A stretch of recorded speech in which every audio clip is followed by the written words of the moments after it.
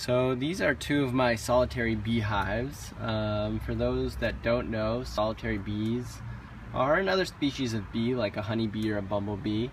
And they're fantastic pollinators. They pollinate flowers way more effectively than a honeybee does. You see there's one going into the bigger hole. And what's great about them is they don't sting. So if you want a beehive but you're worried about getting stung because you have a pet or little kids, or you just don't want to bother with a bee suit, this is a fantastic project.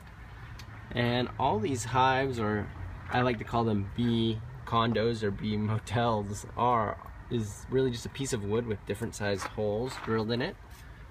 Drill a couple inches in and make sure they're protected from the rain, either with an overhang or just by hanging them under a roof.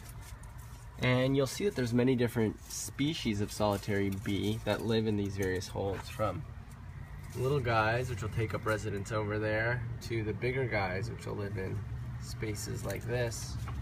And it can be very, very simple. Here's one I did last year with just a piece of loose wood I had laying around, and you can see that solitary bees of all sizes will take up residence.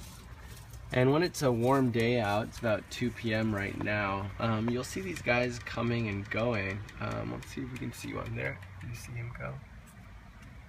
He'll probably come out in just a second and say hi. There he goes.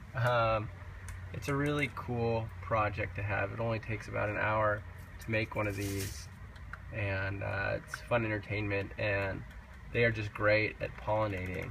So let's see if he comes out. Going to work in there. See his little butt wiggling back and forth. And eventually they'll cap this off, and I think they lay an egg in there for the next generation of solitary bees. And here's the garden. They're great pollinators, so if you have flowers or vegetables, they will make sure that every blossom is pollinated. And there's a couple more residents checking in for the day at their bee hotel.